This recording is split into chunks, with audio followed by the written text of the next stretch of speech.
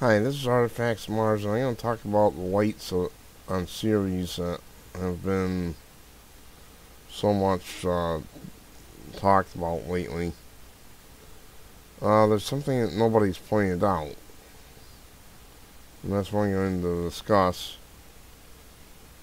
A couple of preliminary things, however. This might not come out right at first, but we'll see. Okay. I'll do the lights in a minute, I promise. Right there in that crater is kind of it's tough to see with a square looking object. I'm not sure what it is. That's not good.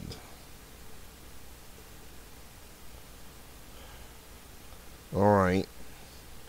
Here's the problem as I see it. We look over here to the left. We'll do this again.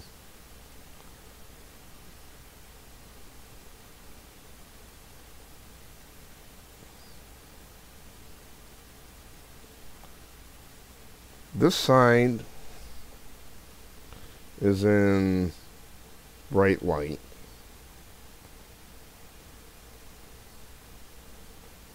This side is in darkness.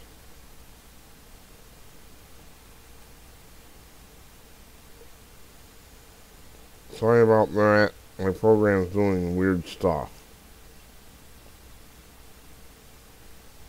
I'm going to close it out and... Okay, so the left side, from our perspective, is in darkness. Well, is in light, and the right side is in darkness. Left and right don't mean anything in outer space. So, here we have these things. Now, the problem is that these things are just about at the terminator where it starts getting dark, which means the sun's angle is very low. From our perspective, the sun's coming in from the left. Snow and ice do not, repeat, they do not reflect sunlight like that. They just don't. Not when the sun's very low. The Ceres is only 600 miles across, so I'm not 100% certain whether the sun would be just a small disk on the horizon. But the point here is, if this was snow and ice, they would not be reflecting light the way they're saying. Not that there's any, I don't see any clouds around this planet anyway. So how can they be even suggesting that these are snow and ice? So what is my point? Well, again, they almost certainly are not snow and ice, so there has to be something else there reflecting light, or possibly giving the light off. In fact, if you take this down, take the contrast down, I'll take the brightness down, whatever those are, they stick out, way out. There isn't enough resolution to be able to tell exactly what we're seeing.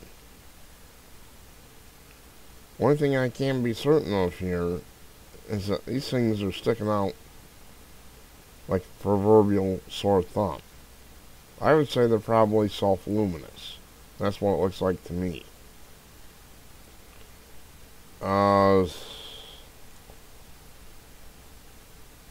There's so much bullshit coming from these people. In fact, if you look at this photo, there's all sorts of things that look kind of odd. We'll have to wait until Dawn spacecraft gets in orbit, but you can see for yourself, when I take the lighting down, this area is in either twilight or it's early dawn, depending on which way this body rotates. So Is this snow or ice reflecting sunlight? No, it's not.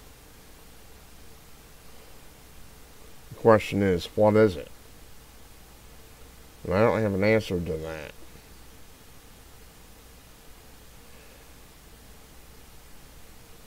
Other than, it almost certainly is metallic. It has to be metallic or something that's self-luminous, perhaps. Well, screw it, it's artificial. I don't see how this could be a phenomenon of nature, I'm sorry. I'm still gonna wait for the spacecraft to get there. But, these scientists never point out these common sense things.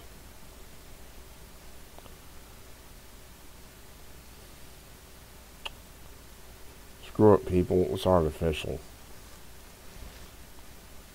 Almost certainly. Because like I said, I live in snow country, so don't argue with me about how the sun reflects things. The sun is reflected off snow and ice. It gets that low, snow and ice don't make that much difference. It certainly wouldn't light up like that when snow and ice hit it. So I'd say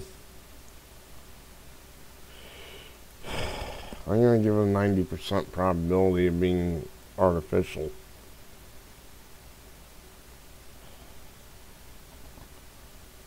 I mean, it's a craft of some kind, probably. And of course, it'll magically vanish once the Dawn probe gets into orbit. Wake up, people. You're being lied to every day. I'm Artifacts of Mars. Thanks for watching.